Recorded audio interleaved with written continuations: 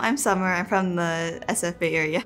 So initially I took the course MCTC, the Mammalian Cell and Tissue Culture. This program really helped as a building block because it kind of established what I was interested in. And I think it really cemented my interest that I want to do biomedical engineering as a career and maybe go into research. The project I'm working on this session is basically proliferating chondrocytes in a hollow fiber bioreactor. And so right now what I'm doing is I'm creating agarose gels, and then I'll look at overall cell viability and growth. I would recommend this program to my friends. It's overall very in-depth, and for me to come work in a lab at UCSD, I think it's a really good opportunity. It's a lot of new material that you wouldn't get from school, and it really opens your eyes to a new way of thinking. Hi, I'm Ojasvi Mudda, and I'm also from the San Francisco Bay Area.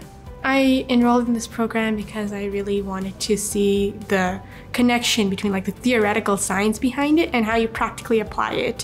What excites me about this class is that every single day is a new learning experience. I'm working on tracking the growth of articular cartilage explants, and it's the kind of learning experience I wouldn't normally get in school, because in school you kind of follow a set curriculum, but here, since you're doing research, it's just a lot of new learning every single day. And I think that sort of clarity and direction is one of the biggest things I'll take.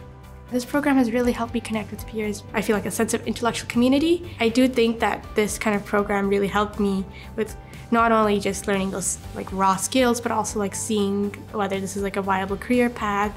I do plan on continuing research into my undergrad, and I hope to continue it in my career.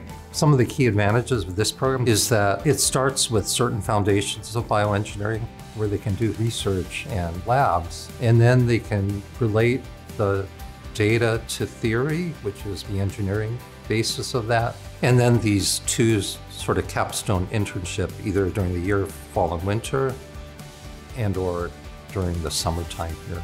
We have a number of field trips and also guest lecturers that span a number of areas of bioengineering. So they're able to gain some real insight into what it's like to be working, whether you're a director or an entry-level scientist or engineer in the program. You're able to see that, and I think is really a very interesting and eye-opening experience for students here.